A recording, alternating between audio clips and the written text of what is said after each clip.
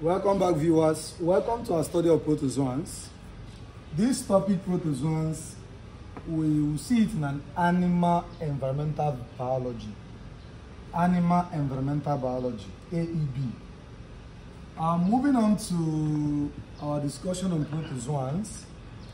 One thing I must tell students is that whenever you pick up plant biology material to read or animal biology material to read or textbook, first thing you look out for is what is called the general characteristics of that particular kingdom. Of course, protozoan is a sub-kingdom under a kingdom called Protoctista. We'll still see that in our coming videos. For protozoans, first thing, like I said, you look out for general what? Characteristics. General characteristics of protozoan. 1. Protozoans are unicellular organisms. They are unicellular. 2. They lack germ layer. Lack germ layer. Alright. Next one. They reproduce. They reproduce bisexual and asexual methods of reproduction. All right. What about nutrition? What does it mean? For you to understand everything here without cramming them, you have to have something in your mind, and I call them focal points. Focal points. What are my focal points? I said when you pick up anything animal or plant text to read, focus on the following. Number 1, general characteristics. Even that general characteristics, how do you get it? You get the general characteristics by following what I call focal points. What are the focal points? First of all, ask yourself a question. Do I know any organism under this kingdom? If yes, next question you ask yourself, how does this organism reproduce? You see that question now? How does that organism feed? All right. What are the physical attributes of such organisms? That will help you understand these topics without cramming. Even when you study a lot of things, you will still remember this thing using the focal points. So one of the focal points is what? 1, reproduction. Ask yourself, that kingdom you are describing, do you know any organism there? If yes, how does the organism you know reproduce? Another focal point is nutrition. Nutrition. So you look out for nutrition and then you check how does the organism feed. Because of this my focal point, if I'm done giving you the general characteristics of protozoans, I will just elaborate these 2 things, and that is it. First thing you need to look out for, general characteristics.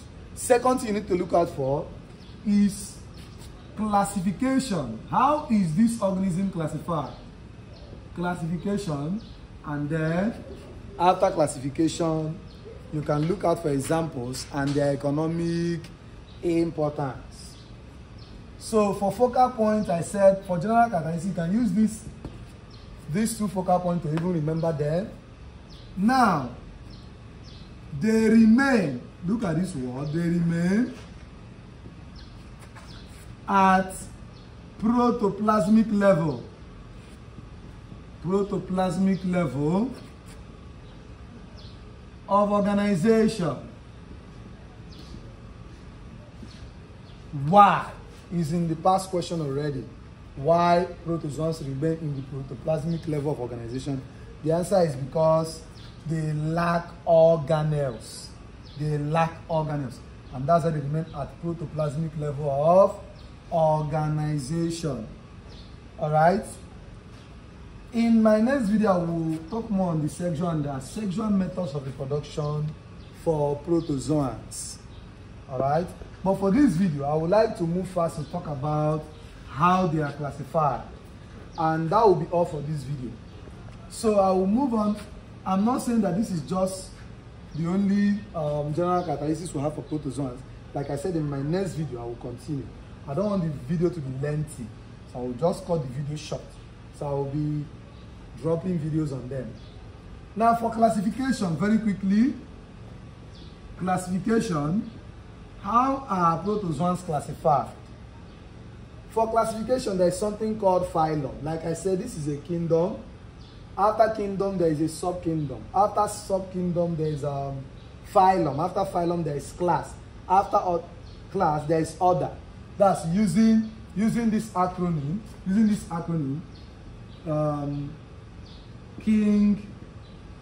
King Pharaoh, cup of fame, got spoiled. If you use this, king stands for kingdom. Pharaoh stands for what? Phylum. Cup stands for what? Class. Of stands for what? Order. Fame, family. God, genus. And this last one is what now? Species. Some people can even call it KPC of GS. It's the same thing. KPC of GS. So you will still get it using that one. If you still use King, Pharaoh, cup of fame, God's spot, you get all of them. So after a kingdom, there is phylum. After phylum, there is even a subphylum before class. Even after class, there's something called subclass. So we're going to be seeing all of them here. But for classification, now let me just quickly give you this now. For phylum, there are 7 phylums under the kingdom Protozoans. 7 phylum. And these 7 phylums, we can remember them using Slamac. Alright? Remember it using Slamac. So this is MM. This is Slamac. Now, we need to start writing this now. The S, this is 7 phylums. Now, 1, 2, 3, 4, 5, 6, 7. 7 phylum of the kingdom Protozoans.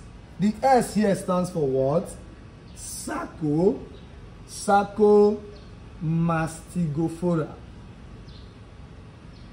Sacomastigophoria. That's the first one. The L here stands for what? Labyrinthomorpha.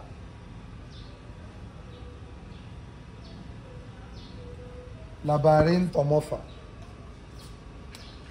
Alright? That should be R there. Labyrinthomorpha. And then the A stands for what? So I can put the A here. A, which is this first A, stands for what? Apicomplexa. Apicomplexa. You can now see that this is my acronym. Or I usually call it in my physical class BOMB. This BOMB is for you to remember everything under the phylum Protozoan. The M there will stand for what? So permit me to use that side.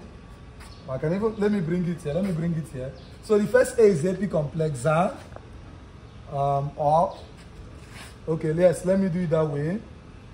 So let me put it up here again. Slamac. I said Slamac. Slamac. S.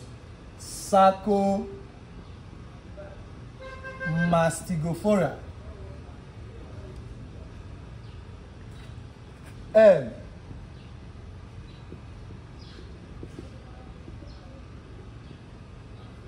Labyrinthomorpha. A. Apicomplexa. Apicomplexa. M. Myxozoa. Myxozoa.